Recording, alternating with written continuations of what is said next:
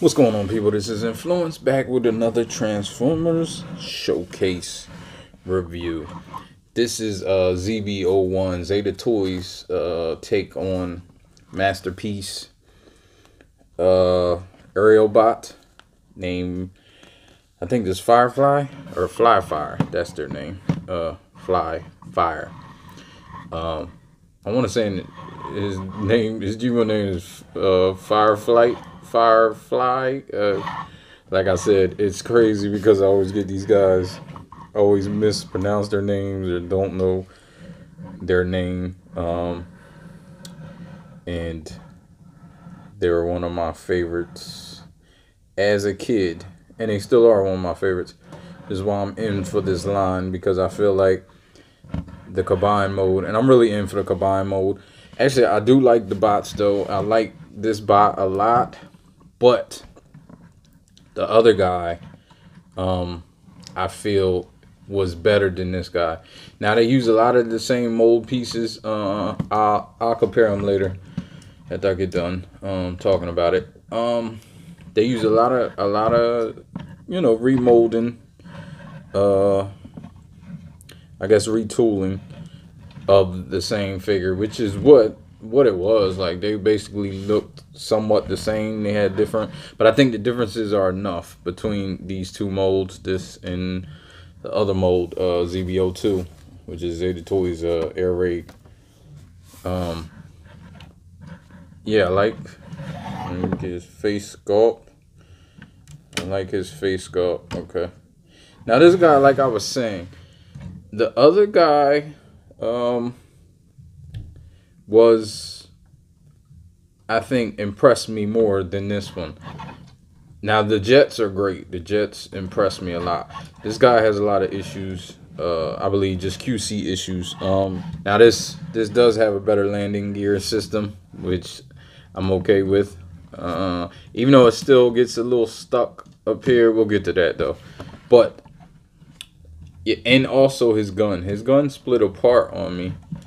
Let me take this gun out. So look at his gun. It's just a single mold. It's just like the other guy's gun. But actually, I don't want to do it. I mean, yeah, there you go. Oh shit. Great. Yeah, see, it split apart on me. It's not glued together or anything. It's just snapped together like this. So it's okay though. I mean, it is what it is. It has some nice blue paint on there, which isn't bad. Let me see if I can dial up the lights a little bit. Got a little new setup here, so bear with me.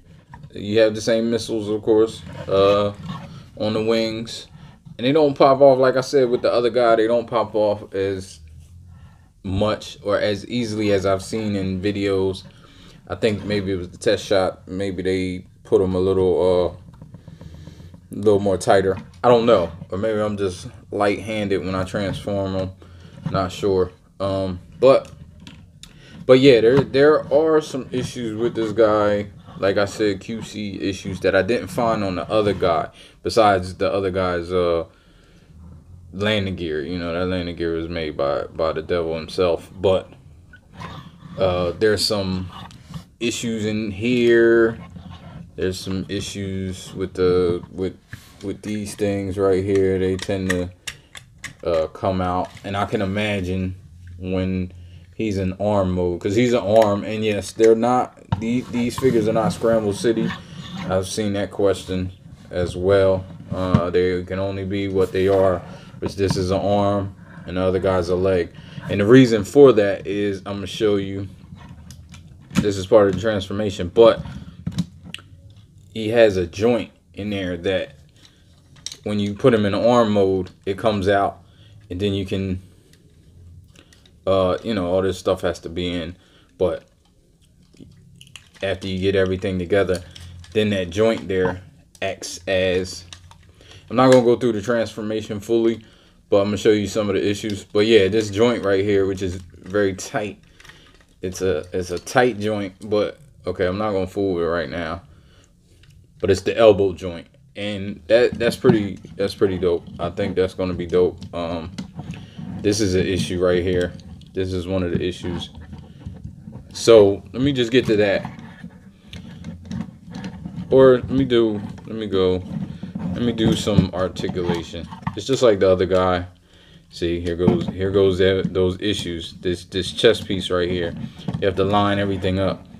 Like you see these tabs right here, these two tabs. You have to line up on that side, and these two tabs you have to line up on this side, but it has to be done at the same time. So that's a little bit of an issue because it can get kind of difficult. You gotta like tab it in, and once you tab it in, you know it's down, so this tab won't go in, so it has to be over. But I seem to get it. This one doesn't go all the time, but it's all right. So yeah, his head too. His head pops up a lot because it's not really like tabbed in strong right there. It's just a little like flat because you bring the cabana joint out. There's the cabana peg. It's sort of like cabana wars. But yeah, so you got these arms. They can get up fairly well like this. Let me get back a little bit. You got elbows. Elbows go a little bit more than 90 degrees. You got swivel. You got a waist swivel. Even though you got a bunch of junk on his back, like the other ones, or the other one, or all of them will have it because that's what they had. You got can get the splits going. Oh shit! You can get the splits, and you can get out. Here goes those missiles that I said don't fall off that easy. Go out to here, and you can get back, but this stuff is in the way, and you got a knee joint, which the stuff is in the way as well. And that knee that's the first time I really used the knee. The knee has a good ratchet in it, but these guys don't have that great of ratchet. So I mean that could be an issue. In your feet, you got extreme toe tilt. That's due to transformation, and then you have a little rocker. You can't get nothing up. His head, of course, can turn all the way around. It's on a peg, I believe, ball peg. So that's pretty much it. These wings, you can remove the wings, just like on the other guy for a cleaner look, which he is pretty clean once you remove those wings.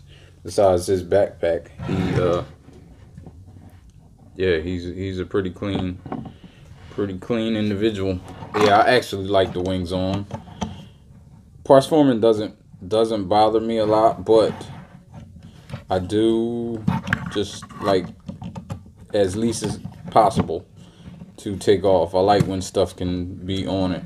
And actually these wings, I think I said it last time, these wings sort of act like a second heel spur because he doesn't really have a heel spur, but you see this acts as a heel spur, which is the back of the jet when he transforms, or the Harrier. I think he's a Harrier jet. I don't know. But all right, let's put these wings back on. So like I said, I'm not gonna go through the whole transformation, but I will go through as I find issues. I'm gonna address them. All right, I wanted to cut this in because I didn't show the comparisons. So you see the bots, like I said, they have enough differences. They look good together. I like the way they look. And in all honesty, I opened this one first. He's one of my favorites out the team. Always liked him in Silverbolt. I guess because black is one of my favorite colors. Like I just like the slickness. Oh, that's the issue with him. I didn't go over. His gun doesn't stay in his hand as well. It does if I like really. I mean, I gotta peg it in like hard, and then like I feel like I'm gonna break that peg, and then I gotta squeeze the hand. But it does get loose. So that's air raid. His gun stays well. I don't think I showed that either. But yeah, just wanted to show the comparisons of the two. Yeah, both got the backpacks. Missiles look to be the same for the most part. No, actually the missiles are even different. Got different style missiles. Thought they were the same. That's cool. I just realized that. Oh, he doesn't stand up as well as him. It could be me. I suck at poses. I try to pose him as much as possible. It could be because his heel spurs are weird. Like his ankles are. I mean, they're enough, but yeah. All right, back way. These do go all the way back. I know I thought I was gonna break it the first time because it does get caught up, and there's a couple things. And you know what? I just realized it's rubbing right here. Can you see that? Okay. Right here on the arm, when you do that, it is rubbing. So that could be an issue, but you can get it all the way back without breaking it. And I believe it's supposed to be, because then you can get the fist in easier. It would help if I had the fingers. So then you can get the fist in easier, because without putting it all the way back, the fist hits this and it's just a mess. So, and the other thing that I wanted to show is these flaps right here. Now you're supposed to push them in. Let me show you what I mean. Open these flaps. When you open this, these are supposed to go all the way in. It helps if you have, I'm trying to see if you can see that. There's a hinge in here that goes all the way down whenever, let me try to focus. It goes all the way in, like down like that, whenever you have these arms out. If you can keep that hinge like that, because sometimes when you push this arm all the way out, you see how that hinge pops out. Just keep the hinge down and you can push this all the way. You still have to try to get it past where it is, which, you know, you gotta get out of the long way, but it's easier to push down and in, and you gotta push it all the way in. You see how that, I thought I was gonna break it when I first did it, but if you have this hinge all the way out, I'll show you on this one, and you go down and you try to push it, see how that hits right there. It hits that hinge, so it can get frustrating. Like I was frustrated because a lot of the pieces are close and won't move, but you just gotta get that hinge out the way and flip it up. So yeah, that's one thing that frustrates the hell out of me. So back again, this same part right here. Now this part, you gotta hinge. It's that same hinge. I don't know if that hinge gets in the way, but you kind of like gotta angle it and like push it forward and back at the same time, and then push it up in there, because this hinge gotta go flush that way instead of this way. So and then this sits up against here. Now as you see, it's not, you know, they have some clearance issues, and that's my main concern. Okay, I know what it is, but anyway, yeah, when you're trying to push this all the way in, you have to just see there's a little space when you have it like this. It's not much, but as you push in, you kind of gotta force it past there, which that's rubbing on plastic too. But once that gets in place, it's almost intuitive. You just flip it down, flip the head back. Okay, here's another little section that's kind of off. That tab's into there. That tab, I believe this is like the third time I'm transforming it, and that tab has a little stress mark on it, and it's tight. Now you got to open this up. I usually just try to do it all at once like that. See this tab? It's not, well, it's not too stressed. It just has it has some flash on it, I think, more so than anything. But that's a small tab that could break. Just be mindful of that. Just something to think about. Okay, here is another section. This section in here, see if you can see that. It's hard to see. When you're closing it, it'll feel like you're done, but if you don't have it closed right, this right here will hit these legs really close, or you can try to force it, or you gotta put these little tabs right there, gotta go in between in these little slots in the indentations of the legs. So sometimes it's kind of hard to get it. So we're back in. This is it. This is, I think, a nice jet. I think their alt modes are great so far. Has some good paint right here. It's applied well, for the most part. I mean, there's a little, little bleeding, but if you're, if you're that particular, like right here, there's some bleeding of the silver paint. I don't know if you can see that, up into the red near the cockpit, but the tempos, but it's not that bad. I like the tempos. Got step up and caution hot, and no step, and different things. This landing gear is a lot better than Airway's landing gear, and also I don't know if sometimes I have issues getting it out, and it scrapes. I don't know if they did this on purpose, but you can pull this off, which it doesn't bother me that it comes off, because it doesn't fall off. Like it would bother me if it falls off. And if it gets loose, that's something that you might want to watch for. I don't know, but I guess if it gets loose, you can just put some furniture polish on there.